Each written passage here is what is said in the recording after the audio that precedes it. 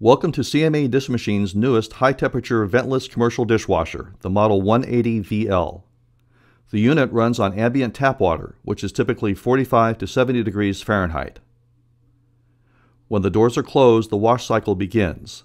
The dishes are washed in 155 to 160 degree Fahrenheit water, which is maintained by the heating element in the wash tank.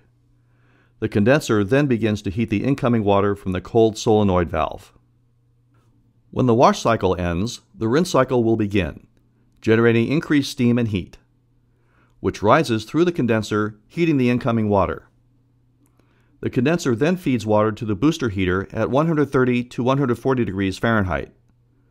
The booster heater, in turn, provides the 180 to 195 degree water for the final sanitizing rinse.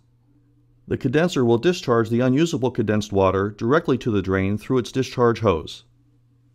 This will save on the high cost of preheating the water being supplied to the dishwasher, plus there will also be a corresponding reduction in total energy consumption. This eliminates the requirement for a hood system over the dishwasher.